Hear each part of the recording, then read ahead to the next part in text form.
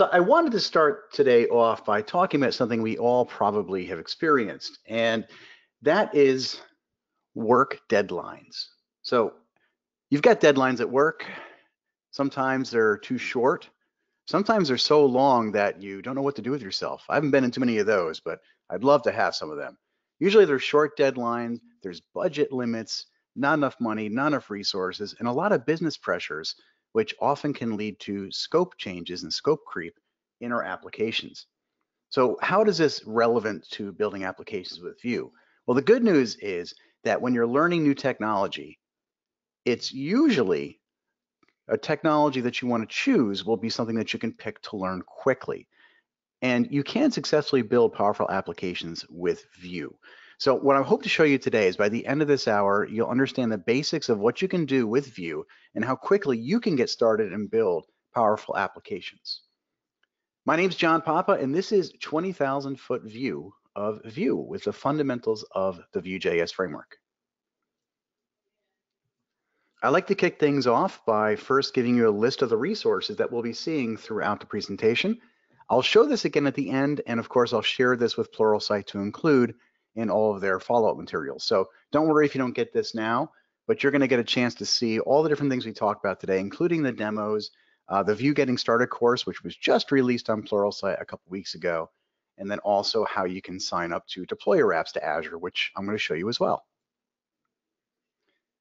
As mentioned in the bio, I also host a podcast called Real Talk JavaScript, where we talk about Vue, React, Angular, and pretty much everything JavaScript in the workplace. So if you're interested in that, definitely check it out at realtalkjs.com. But first, why Vue? I mean, anytime someone tells you you should look at a technology, I think the first thing you should do is figure out, is this a technology I should even be interested in? And with Vue, I think that is absolutely true. But how do you know that? You got to make the decision for yourself. And there's three things that I really look at with Vue. First, it is simple to get started. And even once you get going on larger apps, it's still simple to use. I like that. It's very powerful. It's not just something you can build a very quick demo with. You can build very powerful, successful applications. And you want to make sure that the community is going to support it. Is there a lot of support to update it, get new versions out, to fix bugs? Is there a rich ecosystem? Can you find other people using it in scenarios? And the answer to that is yes. It is definitely a popular framework. It is one that has been well tested and has been around for a while now. So one of the keys is it's very easy to get going. You can get running in minutes and learn a ton in a week. I mean, seriously, there's so much you can do in just a week with Vue. When I first took a look at Vue a couple of years ago, I spent less than a day on it and I built a couple little apps with it. And I was like, wow, I really understand the basics now. It's something that's very easy to get going and it just felt intuitive to my programming style. And I hope you'll find that too.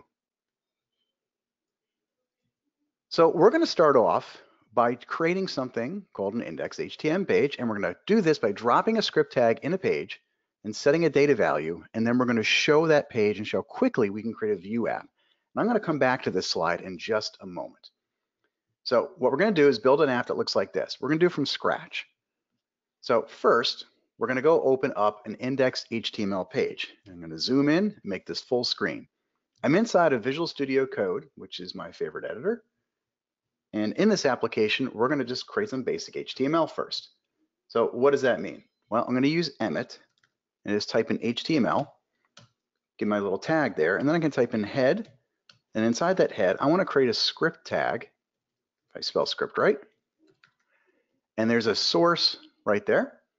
And this one you got to be very careful on. We're going to pull in Vue from a CDN. So one way to use Vue is just to pull it in. No Webpack, no other CLIs, nothing. You can do this simply by dropping a script tag on the page.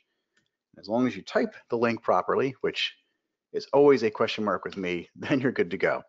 So cdn jsdeliver.net npm Vue, that'll pull it in. Now our app itself is going to have a body, and inside that body, we're going to have a div. And inside that div, we're going to name that with the ID of app. So we'll do this with Emmet like this. Notice I haven't yet hit tab, and over on the right, we can see it's going to create what's shown over your body with a div. Oops, and I got a typo, right? ID is not ID, the ID is going to be app. And we can see that over on the right-hand side what it creates. And once I hit tab, it generates that. Now what I want to do is basically create a hello world inside this application. So I'm going to create an input tag just like this. And it's going to have text in it. And just to show that we've got this page working, let's go ahead and open this up. I'm going to use Finder to open it. If you're on Windows, you can use Explorer. Then I'm going to double click on this. And there is our amazing page with a big text box, which does nothing yet. So we know our page works. We can just open it up really quickly. What do we do next? Well, we want to fill in that name. So inside the body down here, we want to create something called name. To do that, let's create a script tag down here.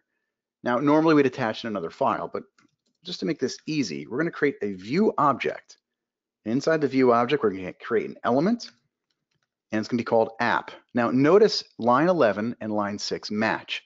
The element name is basically saying, go create and attach this Vue object to this div with an ID of app. That's like our root of our application. Next, I want to create a data element here. So this is my data model. My data model is going to have a name. And that name to start off is going to be something like, we'll call it Oliver. And then that name is just a data value. This could come out of a database or some serverless function, anything you want to get it from. Or you can just hard code it like we did here. Now to make it show up, what I'm going to do is up top, right below the input, I'm going to create a p tag for paragraph. And I'm going to use interpolation to say, show the name. And just to make sure it's working, I'm going to say hello, and I'll put an exclamation at the end of it. Now, if we go back to our browser and we refresh, we can see hello, Oliver. But how do we change the name? Now, inside of the app, I can create a V model. That's V for Vue, and then model's a data model. And we're saying bind this input directly to the name. So line 7 is binding the name on line 15. And then when we run this application, notice Oliver shows up top here, or we can change it to Flynn, or we can change it to Colleen, or Ella, or Maddie, or anybody else that you want to put in here. So that's how quickly we can create a Vue application. Notice it's a single file. We've got a script tag. We've got a little bit of HTML from lines 6 through 9. The only Vue-ness that we have inside there in the template is the V model, which binds the name. We've got the name right here, which is going to be displayed. So this is read-only. That's what the double curly braces means. And then down below, the magic that makes it work is 2 parts. First, we create a Vue object. What is Vue? Well, it comes out of that script tag. And we tell it, go look for the app inside of the app div. And then our data model has something called name in it. We could also have address if we want to. And then we could also have something like state. You could have sub-objects if you want to as well. Really whatever you want to put in there. So that's our first Vue app that we can create from scratch in just moments. So getting back to the slides, what we just saw was how we can drop a script tag on a page, set a data value, and then we're off to the races. Now, do you want to drop a script tag all the time? Well, not all the time, but there's definitely times to do that.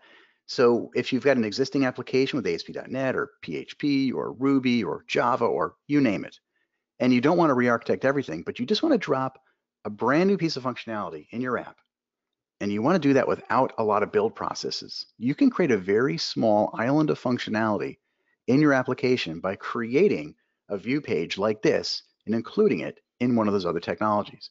So that's powerful. But let's say you want to do an entire app with Vue. Now, you want to do an entire app from Vue, there's a lot of things you want to set up. And what makes it difficult? Well, when you're starting from a blank slate, you've got to get everything organized, that project structure. There's a style guide for Vue that you can follow up on their website. You got to understand all the ways to organize your code. What's your build system? How do you generate the files? How do you create tests? How do you make sure everything's pointing at the right place? How do you customize and organize everything? And then what about plugins or other parts of the ecosystem? This is where starting from scratch in a blank slate gets kind of crazy. And instead, I recommend using something like the Vue CLI. And we're going to walk through how this can work. And then at the end, we'll go ahead and create an app. So the Vue CLI includes all of these things out of the box. You don't have to use them all, but you do get this option. So you can set up Stylus or CSS or Sass. You can set up different testing frameworks, like Jest or Mocha or Cypress. You can set up using TypeScript or just JavaScript. So many different things that you can do right out of the box. And you just basically set a flag and it does it for you. The key here is that it makes it easy to create an app that just works, which to me, I don't know about you, in today's modern JavaScript world, I like not having to deal with all the setup of the application. I want a CLI to do that for me. So how do you get started? First, you can go install Node from the Node.js org, and I recommend that you download the LTS version. If you're not familiar with the versioning, LTS stands for long-term support. Now that's really important because you want to make sure you get the most recent long-term support version. And they'll tell you right on that Node.js page what it is at the time. And then finally, you'll run and install the Vue CLI. So we'll use npm, that's our package manager here, and we'll say install -g means global, this Vue CLI, and that's going to install it onto our computer so we can use it to generate apps. Now, once we have the Vue CLI, we can create an app. We just say Vue, and then the command is create, and then we name the application. We could call it Hello World. And then you cd into the Hello World folder, and then you simply run an npm script called npm run serve, which will then build the application, and then it will serve it into your browser. Easy peasy. Here's some basic commands that you can run from the CLI. We talked about create to create an app. Help is amazing. Don't ever minimize how much help you can get from these tools right out of the box. So -- help will give that to you. And linting is great because it'll lint the code for you and also fix if you'd want it to. It'll build the code. Now, if you've used Angular for their CLI, one big difference between the Vue and the Angular CLI is that when you build with Vue, it builds a production-ready app. Means it's got all the minification in there and everything's been cache busted. Everything's built for production. In Angular, you have to give it the flag of production. So it's one of the differences between two of the major frameworks. I like it this way actually because I only build when I'm going to go to production or to another server. Well, you might be wondering, well, when you want to run and test your local code, don't you build? I say, yes, but I do it through the npm run serve flag. And that's going to build it in memory, which is super fast. And it's going to build it so I can debug it locally. Now, I'd be remiss if I didn't mention that the Vue CLI has a UI. Yeah, you heard that right. There's a CLI, which is all terminal-based, and it has a user interface. That user interface is really nice because if you're brand new to this, you can actually go through this UI, and it gives you a visual way to do things like create your apps or configure different pieces of it, add in plugins. Maybe you want to pull in Vuex or routing or other features, or maybe a Bootstrap-like library. You can also build and serve the code, and it gives you a lot of visual feedback, which is super nice. Now, I don't generally recommend starting here. I like this once you know what Vue's doing, but I point it out because it is very, very well built. And then it kind of looks like this. You can actually explore some of the code inside there, and you can see the build assets and stats. At the bottom, it even shows you the speed stats for how slow or fast your app would run. All right, so we started off by showing how to build and create a Vue app, and we actually wrote our first one. But let's take a step back and look at the different main pieces of syntax. These are the things that you need when you're building an application. So first, displaying text. Whenever you see these curly braces, that means render the data model that's between them. So here we say hello name. Name must be a data model inside of our Vue component, and that in our case could have been Colleen or Ella. So that's also known as interpolation. It's basically a shortcut syntax to render out the text. And this has been around in many web technologies for a long time. You can also use v-text. You'll see the v- in a lot of these different template syntax commands. I don't use this personally all that often, but it is available. And you can say v-text equals your model, and that'll do the same thing. So down below, you can see we've got our model called data, and that returns a function with an object in it. And this is our data model for the component. Okay, but we can bind to other things too. Imagine we have some kind of a header bar inside of our application. And that header bar, we want to bind to an HTML property. So imagine we've got this anchor up top, and that anchor has a v-bind. That's a new, different syntax we just saw. Remember, v means view, and bind means you're going to bind to the HTML property to the right of this command. So vbind colon says bind to the href. What am I binding? I'm assuming that the word GitHub is not a string, it's actually the data model that's going to contain perhaps the link to GitHub repository. So the GitHub right there, that is a model. Well, there's a shortcut syntax. Instead of typing v-bind colon, you can just type colon, which is pretty much what I do all the time. Now that just binds to a property. What about two-way binding? We also saw this earlier where we bound to a name. But let's say we've got an object that's a hero, and the hero has a first name. Now let's say that hero, let's say her name is Madeline. It needs to show up on the page. As the user types the word Madeline, the value of hero.firstname would change. So to make that work, we can have a label here, which just displays first name, and then an input. And the only Vue-ishness that we have is that V model at the bottom. That V model is Vue-model, and then it shows hero.firstname. So assuming we have a data model called hero, that's an object that has a first name property, when we type in Madeline into the input box, it'll automatically update that model. And that gives us two-way binding between the template and the component. Now Vue has several shortcut syntaxes for template syntax. We've seen one already for the colon when we saw v-bind colon. We're going to see a few others too, and we're going to come back to this. I'm showing you the full syntax, so if you see that in documentation, you'll understand why you don't see that in other places as well. But moving along, one common thing we do is render a list. We'll have a list of products or items or anything out there in the world. So we use v-4, and v-4 just repeats over a list. In this case, it's called item list, and then the item becomes the iterator for that list.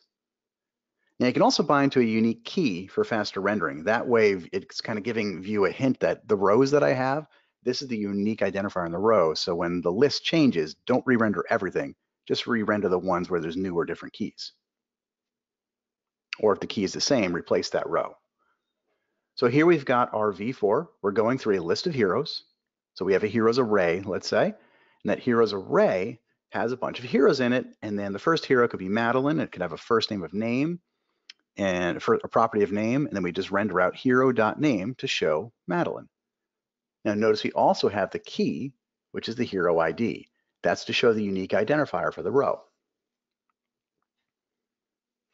If you want to get an index, you can also do this syntax. Notice here in the v4, we can say not just like person and people, we can say person, comma, index in people with the parentheses around it. That allows us to access an index property so we can get a number next to the name as we render it. Now, along with the for, we also have an if. So we have v4 and vif. Vif allows us to conditionally render or not render content on the page.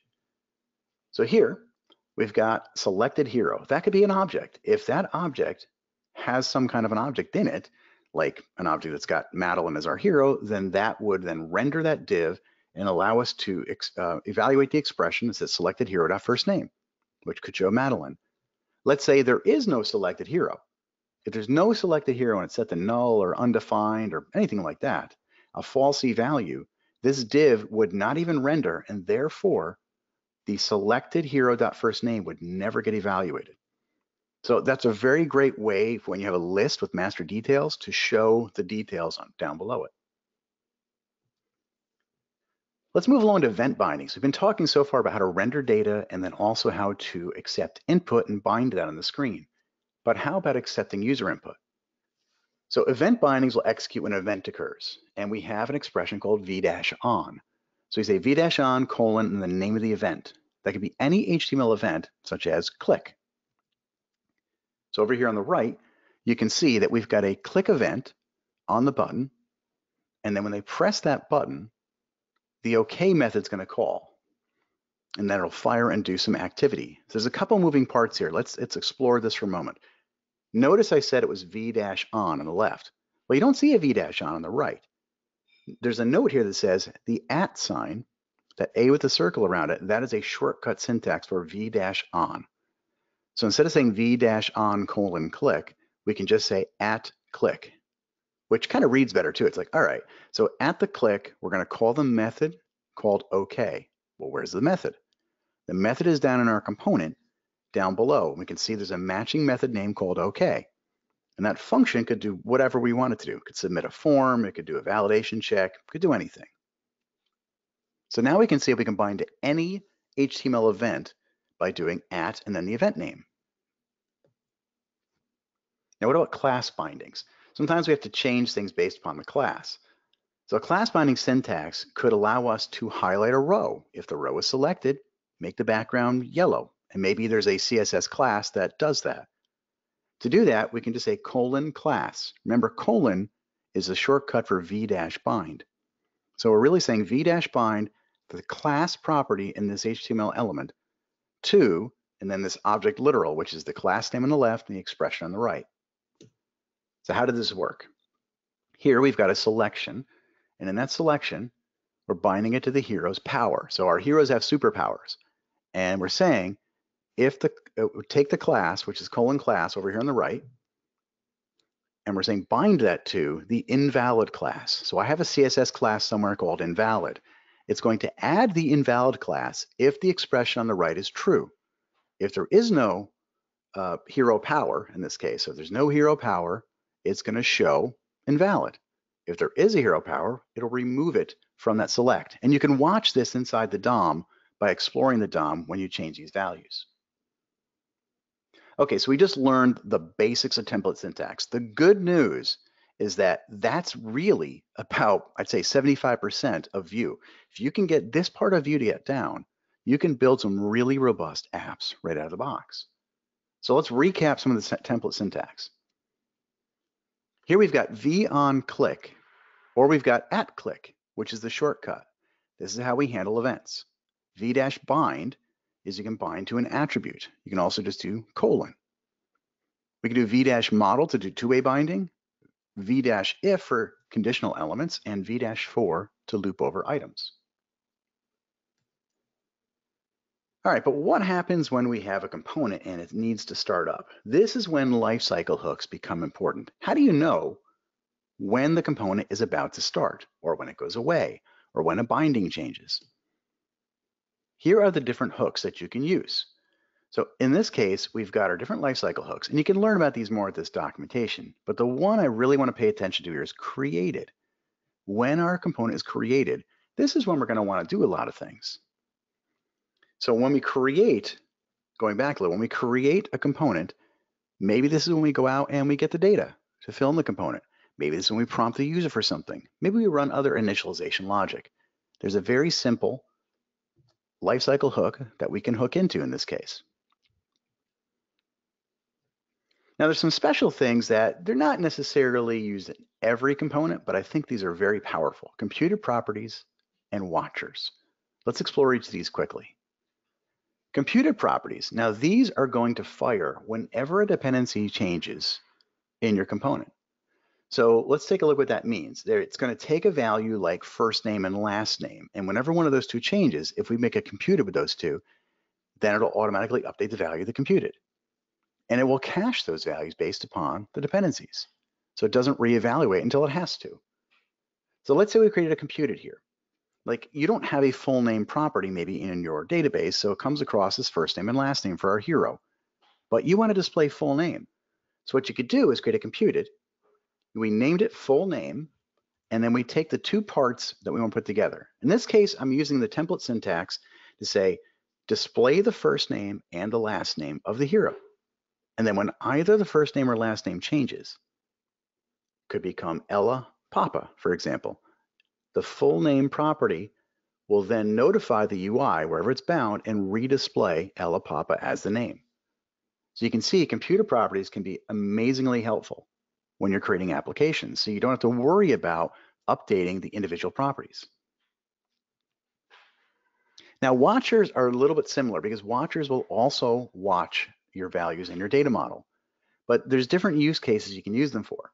For first, we create a watch element in our component. We're saying, watch what? Well, I want to watch the hero data model. So I'm assuming there's a data model in my component called hero. And whenever it changes, Vue is going to watch it and the new value and the old value will come into this function, and then I can take some action on that. Why would you want to do this when data changes? Why would you want to react to those? Maybe you're evaluating the data. Maybe you want to make an asynchronous call back down to your database and do some validation. Maybe you want to check to see, is the new value acceptable to you in your application? So there's a lot of different things you can do with a watch in your app. So whenever that model changes, it's going to automatically watch it, in this case the hero, and then take some action.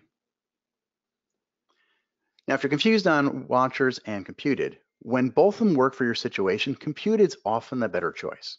Computeds are extremely powerful and used everywhere, and quite frankly, the syntax is simpler.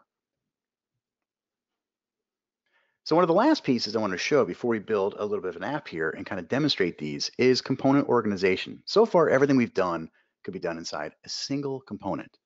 I don't know about you, but most of the apps that I build have a lot of components in them. For example, you could have heroes, which has a list component, and then it has a search component, and then a hero details component. And maybe your heroes list component has a list item component and a custom button component. And you can see where I'm going with this. There's a large component tree structure that you can build. So let's take a look at how we can deal with this. What happens when you want to pass values from one component to another? Imagine we have a heroes view component, and it has a hero detail component. The heroes view has a list of heroes. You select a hero. Now you need to go and tell the hero detail, here's that hero. So in that heroes view, it's got an element here called hero detail. Hero detail is the name of our child component. So the hero detail component is inside the heroes component. There's our parent-child relationship. Now we have to pass the selected hero down to the hero detail. Notice we're also only doing this if there is a selected hero. We're using that VIF right there. So imagine the hero detail view looks like this, and we name our components with the .view extension. This hero detail view just says, hey, I've got props. What are props? Props are the way we pass property values into, in this case, a child component. So we're passing the value from the hero detail for the hero into the hero property inside the child. So when on the left, the hero's view has a selected hero, the VF will be true, and then the hero detail element will be rendered. The hero's view parent component will then pass the selected hero into the hero detail component on the right through that hero property, and then the hero prop over here will then get the value of that selected hero. And that's how easy it is to pass values from a parent to a child. So in this case, we're going to pass values from a parent to a child using bindings on the left with that colon, we've already learned that syntax, and then props on the right, which is what we just learned here. This is like passing an input property into your child component. So here is an example. We can pass values in through props by saying, all right, on the top, we've got a prop here called person. And then we can pass the value from the prop down below into the child component. So at the bottom right, the person detail is inside of your parent component.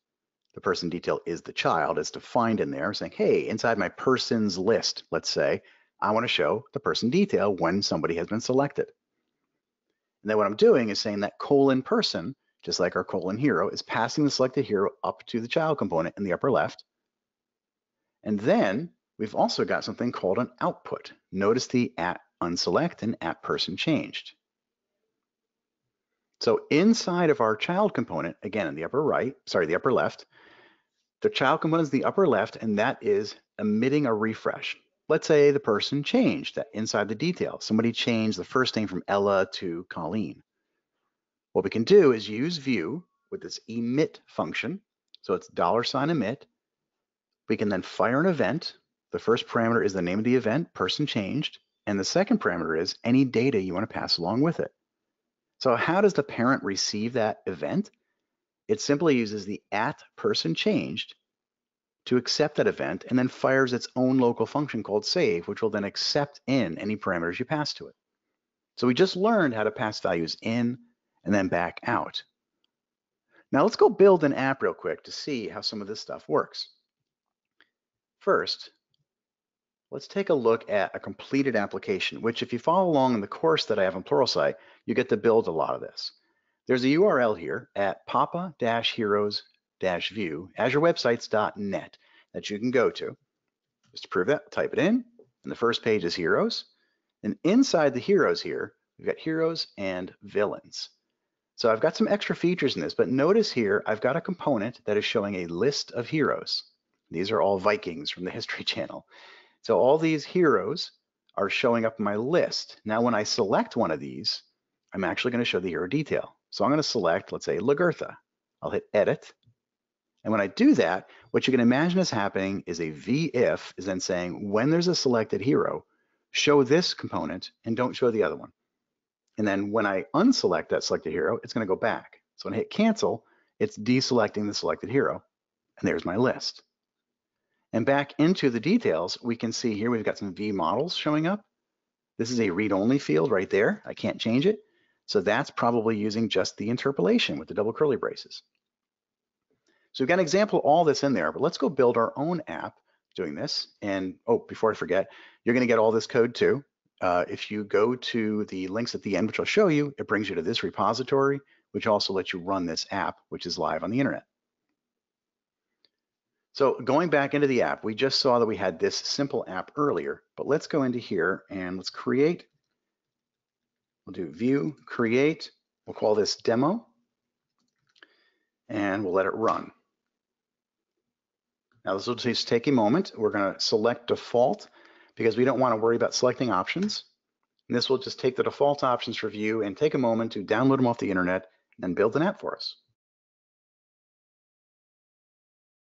So what it's doing right now is the Vue CLI is generating the project, and I'm going to close the index.html, and it's going to put it in this demo folder. And we'll kind of take a look as it's creating the files.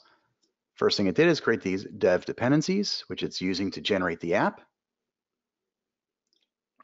And then once it does that, it creates the rest of the package file. You'll see up here, there's some scripts for serving, building, and linting. We'll see our dependencies with the current version of Vue it's using. And then what's really cool is if you ever look at the output of the terminal, I'll zoom in a little bit, you can see that it says cd into demo. So I'll do that and then run and serve it. So then what I'm going to do here is say npm run serve. And it should start up the application. It's going to build it in memory. I can then click on this link, and there is our first Vue app. So coming back into the app, we're going to keep it running, and we're going to explore a little bit here. Inside the app view, notice it's passing a value into the message right there. We're going to get rid of that. It's going to use this hello world child component, which is defined down here. So we define a child component. So our parent component is app view, and we're going to say, go ahead and add a child component called hello world right there. Now, if we go back to the running app, we can see it's right here. And actually, we keep the app over on the left, and we'll keep the code on the app on the right and the code on the left. If I go into the component called hello world, now we can see there's a whole bunch of stuff in there. Let's get rid of everything inside that HTML just to make things easier. As soon as I delete it and press save, all you can see over on the right is just V. Now notice there is no message anymore. We had a prop, but let's go ahead instead and we'll use a snippet. These are also included in the resources links. Snippet creates a data model, and I'm going to call this first model message. And inside that, we'll just put the word value, and it shows up right there. We can change this to something like hello Vue folks, and it will automatically update on the right-hand side. Now let's say that we have a name over here, and the name will start off as 3 question marks. We want to display that. We could then create an input element up top. That input element, let's create a V- model, and we'll bind it to name. What I really want to do is change this message, and we'll just create a P tag, create a new one. We want to create a message here that says, let's name my new puppy. And we'll put the name of that puppy right in here. So we can play a game together, and everybody can start voting for what do you want my new puppy to be named? And we can type in names. We could say, hey, this is one of the ones that my son wanted. My daughter wanted this name. You can say anything in here that you want. And actually, my new puppy is going to be named Oliver. It's what my family chose. So you can type that in here. It's bound to the name data element, and it shows up on the screen up top. So once we do that, let's say we want to put a list together. Maybe we had a list of names. So we could say puppy names, like this. In that list, we could create a bunch of puppy names. And now we could create an object in here that's got an ID and give an ID of 10, and then we'll do name of, we'll do Oliver is the first one. And just to make life easier, I'll copy and paste a couple of them. Oops, and we'll do 40. And after Oliver, we had Flynn, and he is a boy. Then we also had Eric, and we had Coda, and some other options. Let's say we want to display those on the screen, or we want to pick one of those. Well, then we can loop through them if we'd like to. Create a UL with an LI like this. And inside of there, we can create a V4. So notice, oops, let's just create the V4. We can just come into here and we can say, we'll go to PN for puppy name in puppy names like that. And then we'll instantly get a PN dot name. So we can then loop through and show the list of names anywhere we want it to. Now, oops, you got to put in a dash in the V4 up here to make it work and get it in place. You're also going to see that you're going to get error messages from the tooling to tell you that we didn't put a key for a bind directive. That's really important because since we have a key, we want to use that. So we could then add in that key later. So I'm going to leave that there now just so you can show how it works. You can also show the documentation for it, or you can skip it for a line. Lots of cool stuff that you can do. So now you can see how you can add any of these names in here that you want, and then show how you can use it with a list. So easily can see how we can instantly add different pieces to our application. And we've got a parent and our app view component and a hello world and our child. Now, kind of moving along a little bit to some of the more advanced features that you can do, let's take a look at the bigger app. So you might be thinking, what else can I do besides throw data on the screen? Now I've opened up the Chrome Developer Tools here, and then over on the right-hand side, we can click on the V, which gives us access to Vue DevTools. Now, if I had a production build, notice the Vue DevTools is going to tell me you can't look at these. So in production, you can't explore and debug your app, which is good because you want people doing that. But in dev mode, you can definitely do that. So I go back to our demo, and I click on the V. It'll let you open up inside of the panel here, this view item. And then I can zoom in a little. And these tools are super powerful at debugging your application. Notice I can select hello world. We can see the puppy names array. We can see the different values. We can even edit it. Let's say you didn't like Flynn and you wanted to call it Flynn Rider. You could do that, press save. And as soon as you do that, notice Flynn Rider over on the left. So it's pretty cool how you can explore the different elements. You can also explore state management solutions in Vue with Vuex. You can switch over to events and select an event that's being fired. You can also look at your data analytics, and you can look at your settings for this. You can go to like dark mode, light mode, and a bunch of other features.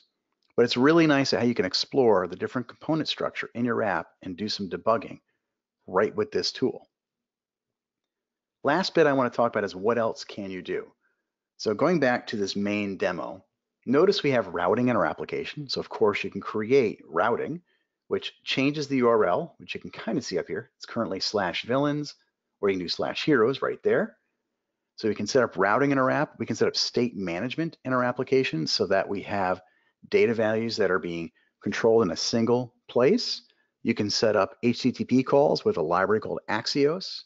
You can hook in your own library like Bulma or Bootstrap or Tailwind or Material, any of these different like display libraries that you want to use. And you can put it all together using the Vue CLI to build it and then deploy it. Okay, so getting back to these slides, we just saw how to create our first app. We saw all the main pieces of the template syntax, and then we built an application using the Vue CLI and then served it. I promised that you'd be able to get to all these different things, but before I do show you those links again, here's a bunch of links I think you'll find really valuable.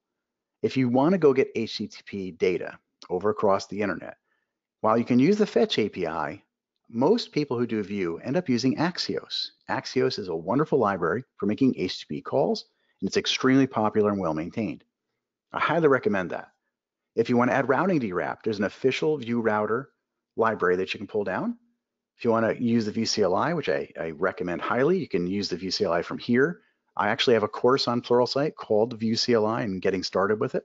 So you can check that out on Pluralsight if you want to learn more about the powerful features of Vue CLI. If you want to learn about Vuex, you can pull that down from this library. That is going to be how you do state management. So once you have a bunch of data in your application, Vuex is amazing. So definitely check that out. You can use Vuetify for UX. There's dozens of things you can do with that as far as setting up different controls and components. And then finally, everybody writes bugs, myself included. You saw a couple today, and having a good debugging tool is excellent for this. So if you want to debug with VS Code and Vue, there's a really good cookbook on the Vue.js documentation, and you can get it from this link.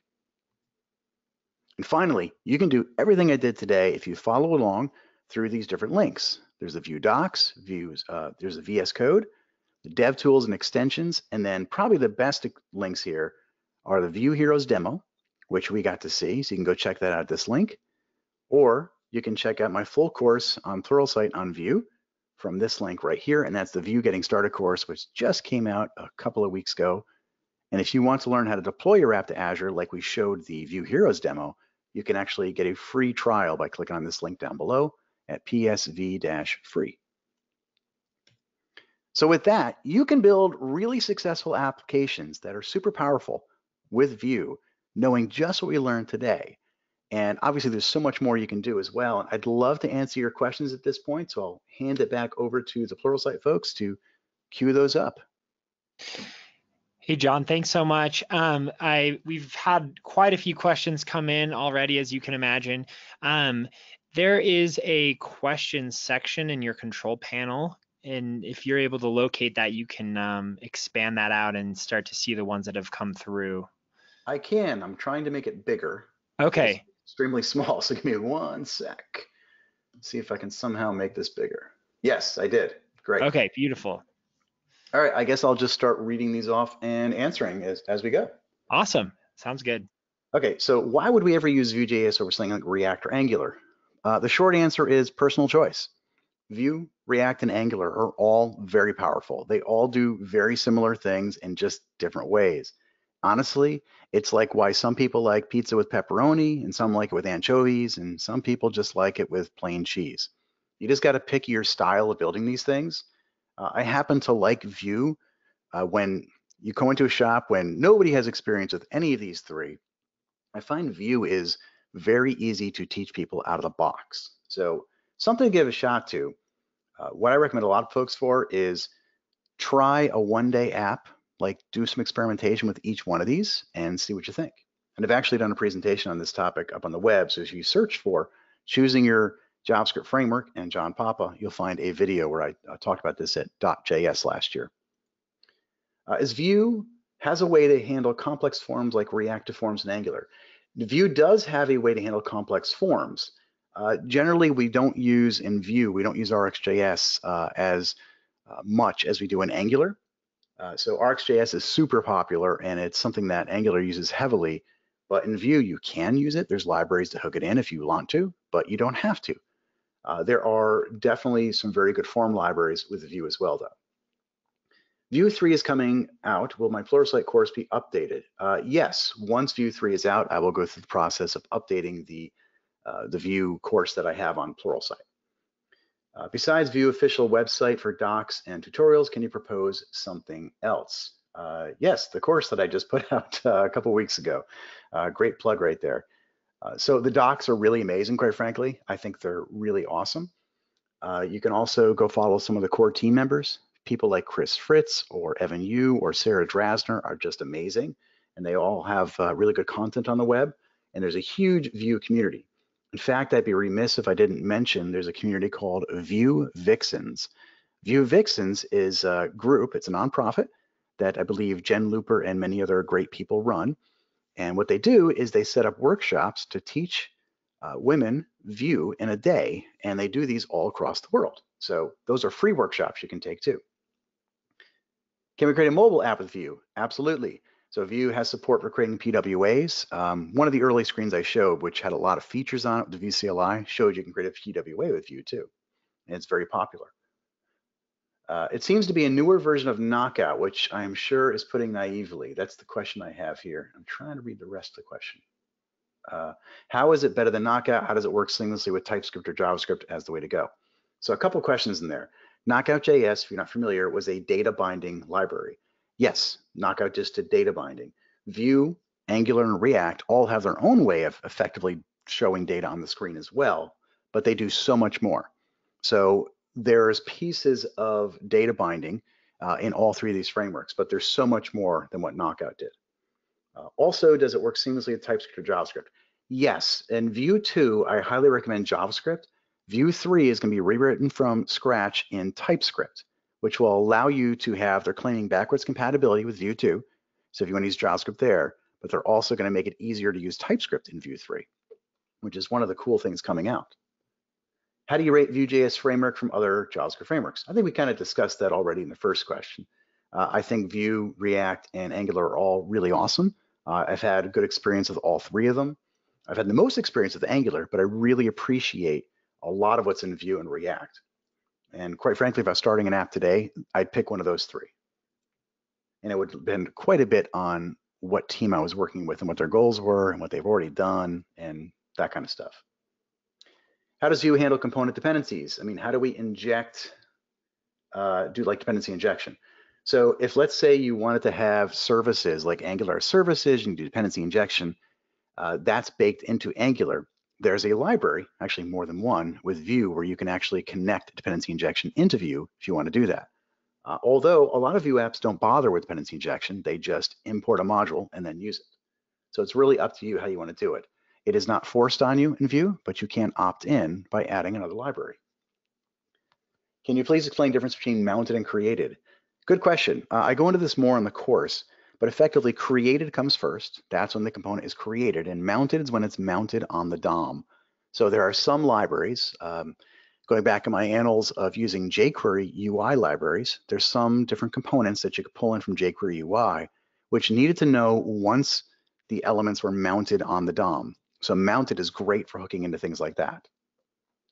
Is Vue suitable for a scenario in which I need to scale up a solution bit by bit? Yes, absolutely. I have not run into any situations with Vue, React, or Angular for that matter, where they just don't cut the mustard. Please, where can we access recorded video? I will leave that up to the Pluralsight folks to answer that. I believe that if you go to this link, they will email you information later. If not, this link should lead you to the recording later. What IDE are you using? Visual Studio Code, and there's a link to that in the resources, which we'll include as well. I love that for any JavaScript. There are many Emmet extensions available for VS Code. Which one is John using? None, actually. Emmet is built into VS Code, and it gives you basic Emmet, full Emmet features out of the box. So you don't even need any extensions for that. The Vue stuff that I did, for creating the Vue model and the V4 and stuff, that is from Sarah Drasner's Vue snippets extension, which there's also a link for that in the resources. How do I compare React and Redux immutable style versus Vue and Vuex? Very similar. So Redux is the state management model that came out of the React ecosystem, and then Vuex or Vuex is the similar model for Vue, and you can definitely check that out. And I have a very, I think it's like 45-minute long module in the Getting Started course on how to use Vuex and how the whole thing even works. And quite frankly, it all starts off with, do you even need it? Because you don't need that kind of a thing for every app. John, what about Nuxt.js? Nuxt.js, excellent. Thanks for calling that out, Marlon. That is a library that lets you do things like server-side rendering with Vue. It's a great library and it works awesome. So you can definitely check that out, but you don't need that to get started, for example. But that's another great part of the ecosystem is that is available. Do you think Vue takes less time to get up to speed on or build apps with than Angular? It's hard to tell. Like, I teach a lot of people, and I can teach Angular or Vue or React for that matter in a day to get the fundamentals going. Which one do people grok onto faster? I think it depends. Assuming you had no knowledge of any of this stuff from other than JavaScript, I do think that Vue of the three libraries is the easiest to get going. However, if you have TypeScript experience or any experience with a typed language, Angular really kind of follows a lot of those kind of policies and conventions. So Angular is very easy to get going if you've got Java or .NET backgrounds too. So any of those can work. If you simply love JavaScript, I've taught a couple classes where people didn't want to go down the road of this template syntax. React really speaks to them. So it really depends what kind of a person you are to figure out which one is easiest to get going with. Are there a lot of changes expected between Vue 2 and Vue 3? From what I'm understanding under the covers, yes, but from the usability side, it's supposed to be backwards compatible with the syntax from Vue 2. We'll see what ultimately comes out of that. Evan Yu is the one owning that, and you can reach out to him. He's got some roadmaps. He's published already some of it publicly. And does it make sense to learn Vue 2 in depth with Vue 3 around the corner? Yes, absolutely, because the usability side, he's not going to, the Vue team is not going to just basically take all the learnings they've had over many years and upset the apple cart, if you will. So your apps will still work. The skills that you're learning with Vue 2, you'll still be able to apply those to Vue 3, although there'll be additional things you can do, especially the TypeScript parts. I believe they're also looking into hooks. Question, what are the recommended testing libraries for Vue? Well, out of the box, you can use Mocha or Jest, so you can pick either one of those. I happen to love end-to-end testing, and I use Cypress for that. Let's see here. I'm using Vue.js with Blackboard CRM. The code is much easier to maintain when just using the CDN. Can you recommend any good resource or advanced Vue CDN development? I don't know of any resources for, that's kind of specific, Vue.js with a CDN type development. Really, any of these libraries on a CDN, there's plenty of material out there for how do you host it on a CDN. You can use Akamai or Amazon's or Azure CDN for that matter. Let's see here, a couple left to go. If TypeScript is there for Vue 3, can we use WebStorm for scripting? Yeah, you can use WebStorm. You can use VS Code. You can use Visual Studio. You can use Vim. You can use Notepad or Sublime if you like. Any of these editors will work. Let's see here. I'm a bit confused with the emit on Vue. Oh, good. Good question here. Is the emit, the $emit, similar to AngularJS's version, or how is it different? So $emit is a built-in method that we can use inside of Vue. We saw it in this video where I said this $emit, and I had two parameters on it. The first is I'm emitting an event, and the first parameter is the name of the event, and the second parameter is optional, and it's any parameters to pass with it. So the emit is a way that you can send a message from a child component to a parent component. That's what the emit does for us. What unit testing framework do I suggest for Vue apps? Honestly, I really like Jest lately, but I've got about 7 years of experience with Mocha. So most of the time I just choose Mocha and run with it because I know it so well. But Jest is really, really popular, and I have no problem with that either. So if you were getting started and had no experience in either today, I probably would pick Jest. But there's so many resources out there for Mocha, and it's just a tried and true framework that honestly, you could pick it either way and it works just as well. I would just be consistent and choose the same one. I think we covered all the questions, and we still have 4 minutes to go. So whew, hopefully I didn't talk too much for you all, and I hope you all enjoyed this presentation. That was so awesome, John. Thanks as always for diving into all of those questions. I know I speak for everyone when I say thank you for taking the time to tackle those. Just to reiterate, one question did sneak through about the recording, and everyone that is in attendance today, by nature of registering for this webinar, you will receive a follow-up email in the next day or two with a recording of the webinar. So if you want to rewatch it or share it with a colleague, that will be your opportunity to do so. And John, before we hop off, I just want to give you one final chance to maybe leave a final takeaway with the audience here. Yeah, I think the big takeaway is there's so many different JavaScript frameworks out there that it gets hard to figure out not only what to use, but what not to pay attention to. And you'll notice I focused on React, Angular, and Vue when talking about what to use. The more important thing might be looking at is why am I not looking at the rest of these? And it's not because they're bad or they're good. This isn't about good and bad. This is about which ones can I find the most support for, that a lot of people are using. I can hire a team to work with them that have a really rich and robust ecosystem and won't lead me down a path that is great for a while and then hit a brick wall with. And Vue, Angular, and React all lead you there and give you success. But the big key for today is if you're choosing Vue, and I love Vue for teams, you can build really powerful apps really quickly without a lot of learning process. So hopefully you enjoy that.